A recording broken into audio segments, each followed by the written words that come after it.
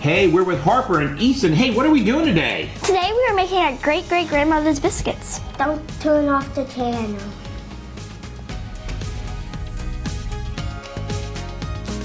Where Acadiana is Ollie Bear. That tease Al just gave us had me smiling so hard I wanted to cry. And you can, of course, count on our friend Stacey Dempsey of the Frosted Apron to come up with fun things for the kiddos to do inside the kitchen. This morning, Al Abear and Alex Forstel joined her with some help. So much going on here. We have to have Alex Forstel with us this morning. We got Stacey Dempsey, Harper and Easton Dugas are here. Hey guys, what are you going to do?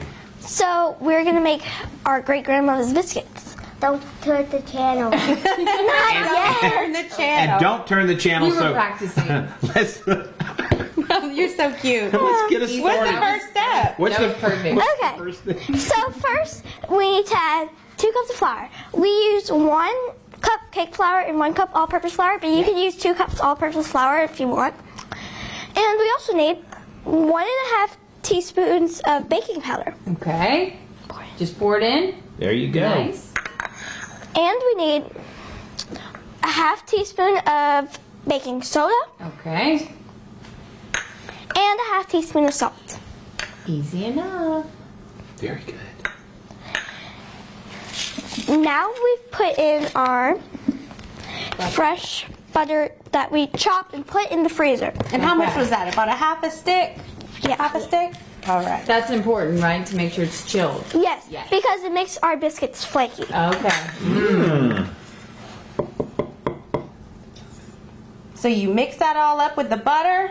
And we're gonna use this pastry knife to cut in the butter. We need the butter to be about a pea-sized shapes.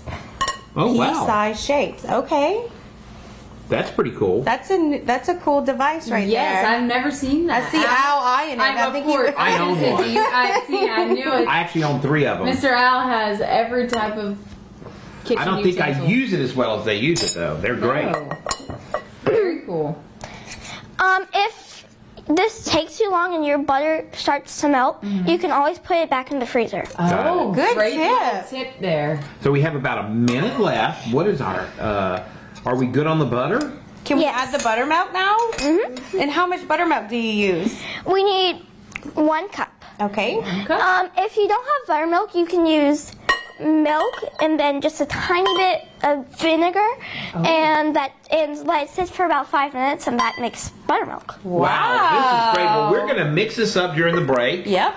So let's go to break and do the magic of television later on. We're going to have this all ready biscuits. Harper and Easton. It's great. It's fantastic.